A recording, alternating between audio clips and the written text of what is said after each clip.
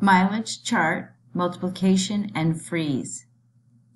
The first worksheet, SSN, Security, Social Security, we're going to choose D4, and we'd like to have a code, which would be the first two digits of the Social Security slash and the last two digits.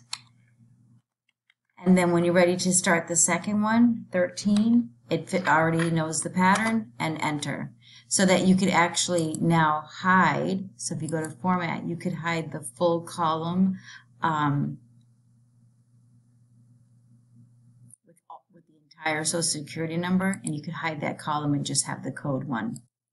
Next is the, we're going to skip over to multiplication times table sheet. Look familiar? Seen that before? We're going to create it, not as colorful, but we're going to create where we want to multiply each of the rows, each of the cells. So in the first one, multiplication table, the only thing I have is the X. In B1, I'm going to type a 1, and then I'm going to drag it right to M. I'm going to get all ones, but I'll select the autofill options, and instead of copy, choose fill series, so I get 1 through 12. Do the same thing in A2, and then use your fill handle and go all the way to 13. Again, you're going to get all ones, which is the copy feature. Choose fill series. So at least we have the setup. Now click in your first cell, B2.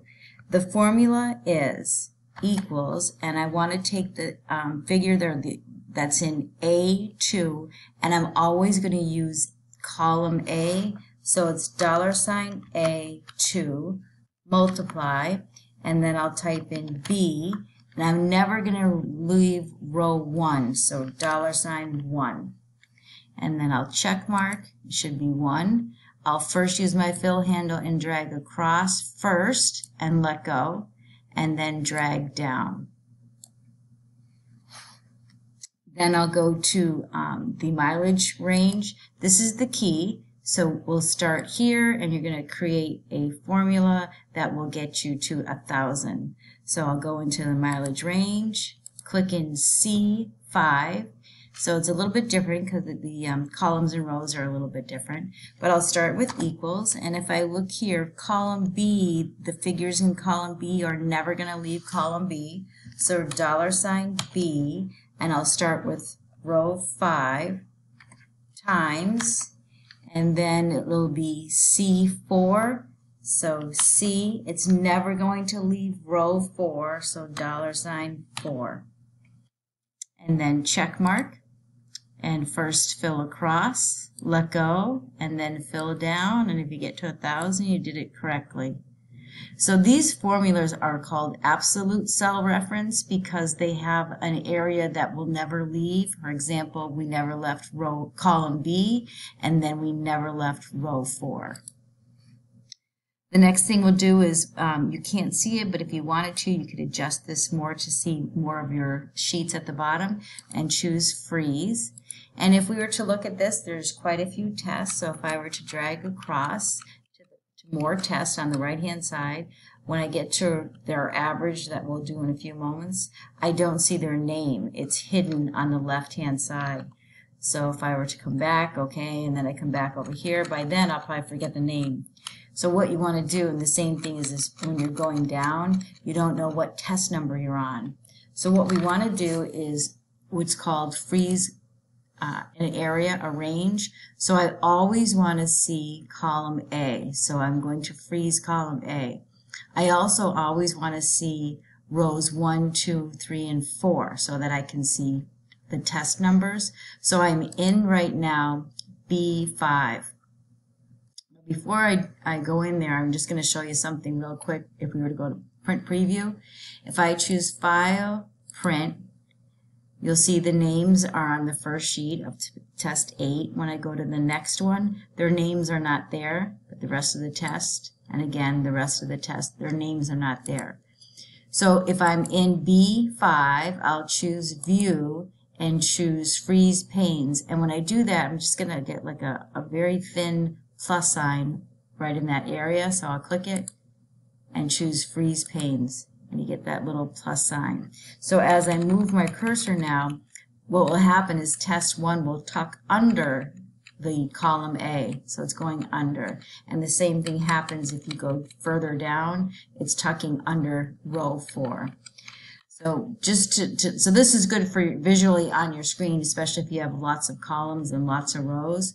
But if you go back to File, Print, it does not keep the names on each of the pages. They're still not there. I'll show you that part later. So now we'll go back to our formula. For V5, we want the average. So if you click your home, auto sum down arrow, average, and it should be B5 through U5, which is perfect. Check. And then go ahead and drag it down so that they're all filled. And then the pass-fail, depending on if they have over 60 or grade average, they'll either pass or fail. So it's an if function, so click the FX and if and OK. So based on their average, so V5 is greater than or equal to 60, then they're going to pass. That's if it's true. If it's false, they'll fail. And then go ahead and click OK, and then again drag this down. And I don't think anyone failed, so that's good. And if they all, depending if they pass or fail, they'll either get 3 credits or none. Go back to the function, fx, and it's still if, okay. The top part's the same. I'm still basing it on V5 greater than or equal to 60. If it's true, they're going to get their 3 credits. If it's false, they get 0.